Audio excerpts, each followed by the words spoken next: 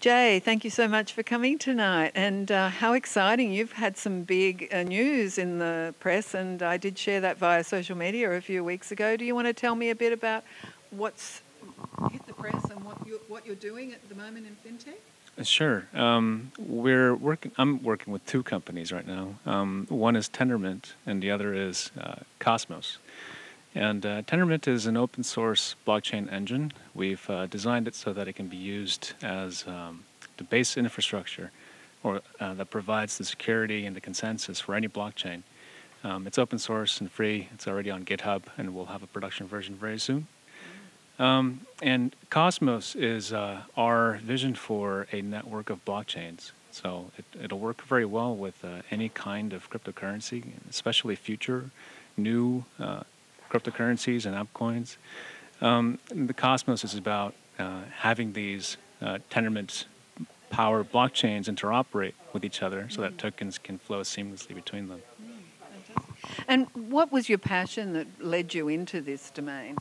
I think it's a convergence of many things, but starting in 2008 with the launch of Bitcoin and a financial meltdown, but also with encryption from Snowden revelations and just my own interest in distributed systems kind of converged into this blockchain world. So it's a lot of things.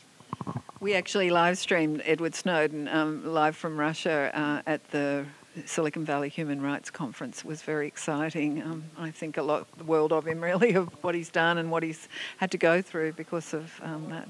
And tell me, what's your vision of how do you see the cryptocurrencies? What's going to happen, do you think? What's your prediction? I think initially, once we start getting a network effect from blockchains that can actually interoperate with each other by literally communicating virtually directly to each other.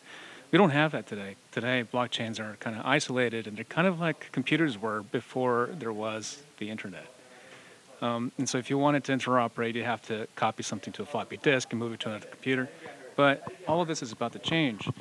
And so I think that combined with more understanding by the general public about the benefits of blockchains and cryptocurrencies, and perhaps some more financial turbulence in the future might cause a perfect storm of community currencies perhaps being picked up.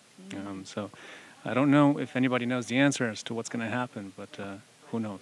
Well, that sounds like a nice guess, and I'll certainly hold the focus, and I'm sure that the financial institutions as they stand today do need a bit of a change, so you're obviously going to help provide that. Thank you so much, and look forward to the panel tonight. Yeah, likewise. Thank you.